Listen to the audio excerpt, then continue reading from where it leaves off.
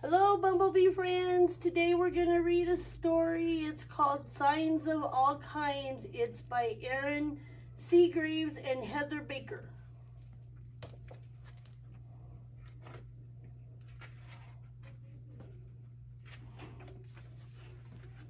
Signs, shapes. Signs come in all different shapes. They can be triangles, circles, diamonds, squares, and many more shapes too.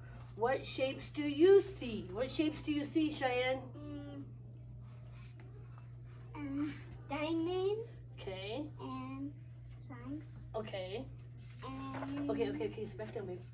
Colorful signs. Signs also come in different colors. Bright colors make them easy to see. What colors do you see? purple and red. Symbols and words. Signs tell us a message. Words and symbols on signs tell us what we need to know. What symbols and words do you see? I see. What is that, Cyan? I don't know. Duck crossing. We have duck crossing, farmer's market, a welcome sign, bike path, Broadway. And if there's cones in our way. Okay, we have neighborhood signs. Signs tell us what's around us in our community. What is that, Cheyenne? Car. It's a fire truck. We have hospital, school, library, the post office, and dog park. Signs that help us find.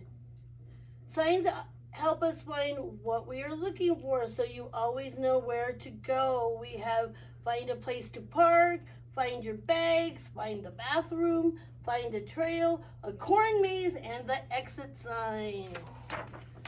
Signs that guide. Signs guide us where we are walking, whether we are walking, riding, or bike, or taking a bus.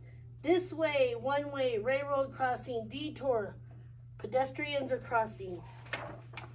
Signs that keep us safe. Signs keep us safe. They alert us when we need to be careful. Beware of dogs. Please slow down with your children.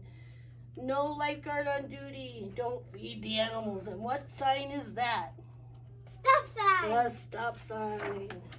Signs around the world. No matter where you go in the world, you will see signs. Wait, elephant sign. Yes, there's an elephant sign. This is a sign for a policeman in a different language.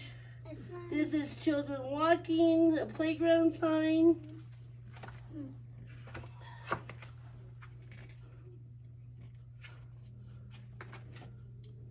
When you go home today, what signs will you find?